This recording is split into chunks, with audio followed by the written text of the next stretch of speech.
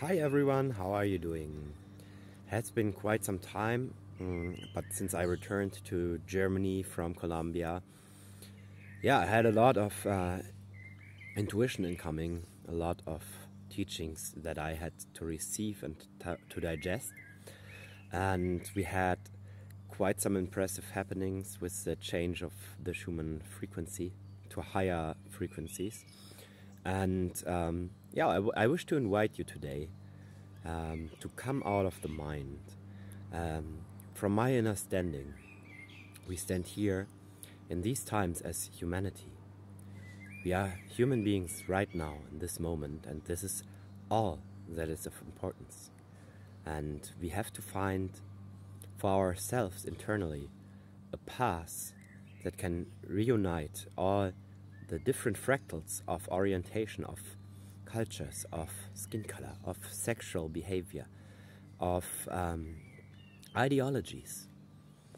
We have to revisit that, and we see it outside. Also the ET topic where I wrote on, because from my understanding we all are not from here, many of us at least. The consciousness is way older than the Earth, and that makes sense. And it might be that it is our own experience, or it might be that it is an experience that we can receive and perceive, playing out in the now, in all dimensions, in all timelines, that we can directly tune into. That could also be, right? So I would say let's leave away all of these theories that bring us into a mode of detachment. When we let go, as long as we attach it and identify as something or someone that we aren't in this reality right now, we are creating a persona and thereby an ego. And with that, we can be lured into fighting, because in the moment we are just here in our own center without polarity, because it includes all that is. We cannot be lured into fighting. And from this level of own beingness, without going into our mind too often to identify, we can interact with all that is without any problems, without any triggers received.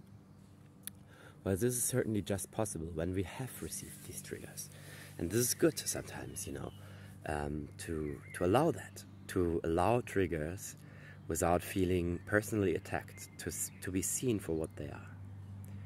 I put down here under the video the links to the older entries.